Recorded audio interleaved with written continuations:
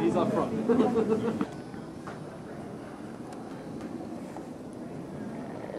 How many of you know about the telescope? It was all built in England, including the dome. I mean, there's a sign on it. It was all built there, assembled there, then completely taken apart and brought over here, and then reassembled.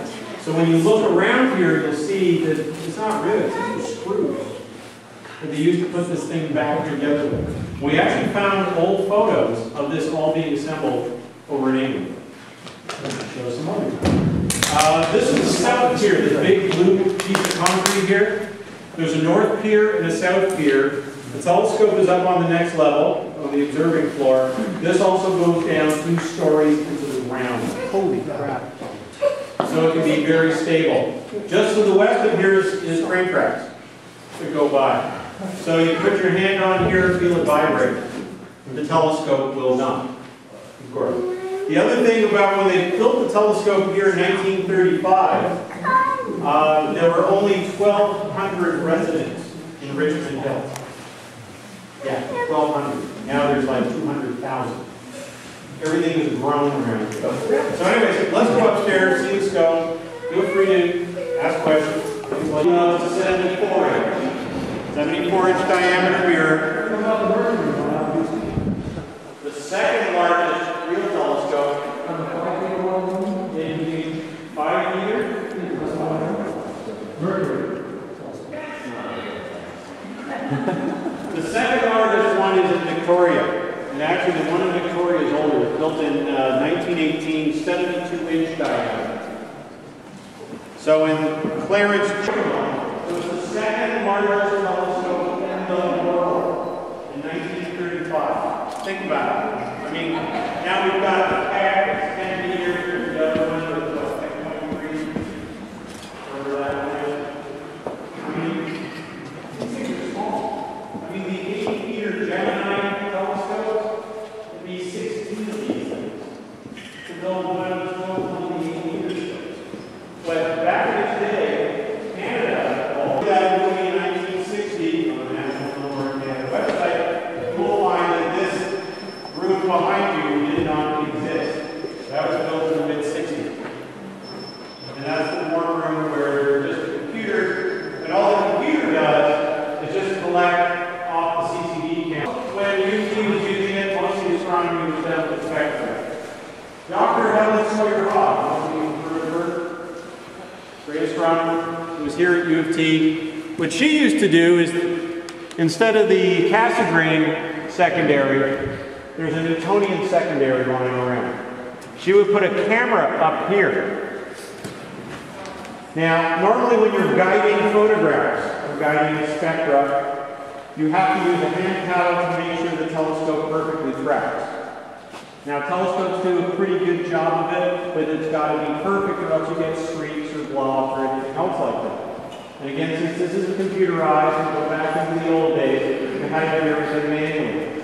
So, if you're using the... And again, since this is old technology, I mean, not like the stuff that you saw me using that's down in California, to move this thing around, by the way, see these old setting circles? They work. There's also shaft encoders on there now, so we have it hooked up to a program called The Sky. So that'll tell us where it's pointing. So we can look at that on the monitor. But other than that, setting circles still work. And this is how you move it in RA. Oh, awesome. This is 23 tons of telescope. You're jacked.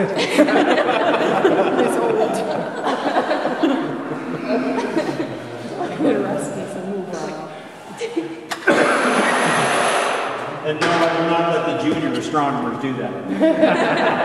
What about the older one? And I know everybody's waiting to see this one.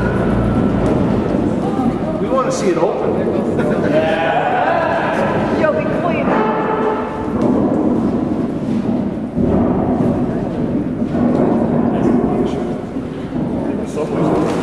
Sounds like a bird. Yeah, one of the things we used to love doing down at Lick Observatory with the 36-inch, we'd get people to lie on the floor inside the dome, and we'd rotate the dome. And see how fast we get people dizzy? Oh, it was always good. The thing with that telescope, the floor on the 36-inch at Dunlap Observatory goes up and down, water hydraulics. Here, you need ladders to get up and down to look at stuff. But again, most of the time, you know, when it was used for science, you're not looking. Real astronomy, you don't look. You use now, you know, CCD cameras and use those types of detectors. But for the public programs the Toronto Centre is running, you know, we wind up having all the public up here, the kids, the scouts, and they get to climb the ladder and look at stuff.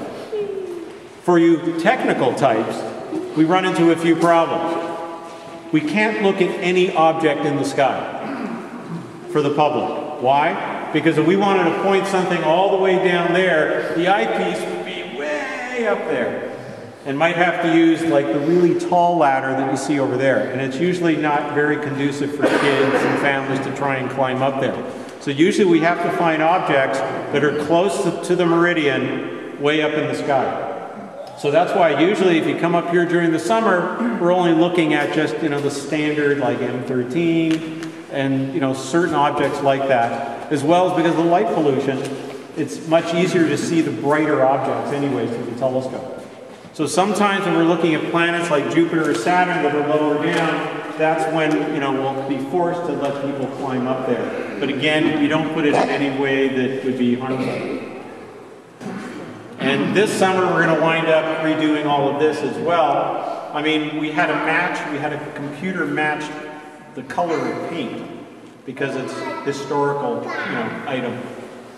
And this year we want to clean out all this stuff as well. What type of paint is that? Oh, it's paint. No, I know. No, but the paint, this place has been painted enough times over the years. The other thing that's kind of interesting, if you take a look at old photographs of this place online, you'll find that it had different control panels here. Now one of the old panels you will see has two little TV monitors on it. So normally in the old days, before having encoders, you would look over here, you know, and you would see this thing going around over there to take a look at where your RA coordinate was, and then you could climb underneath the counterweight, excuse me. Underneath here is where you can see the declination wheel. So what UT did somewhere back in the late 60s, early 70s is they put in a couple of closed circuit TV cameras, just so they wouldn't have to walk around to look at the RA and deck. So this way it would come up on little TV monitors. Now a few other things to point out. This motor has been in here since somewhere in the late 30s, early 40s. This little motor is the RA drive. That's all you need. But the thing is, it gets really hot. Now, during the winter, it's not a problem. But during the summer, we got to use this very high-tech cooling system. That is what this fan is here for. All it does is gets a little closer, chills the motor down. It just keeps it cool. That's as bad as the scope. Yeah. Absolutely. You gonna lift it?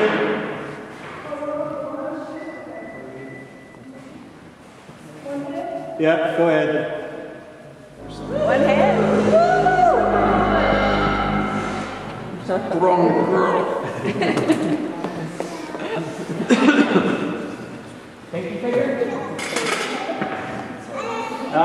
During the winter it gets a little stiff. In the summer it's a little bit easier.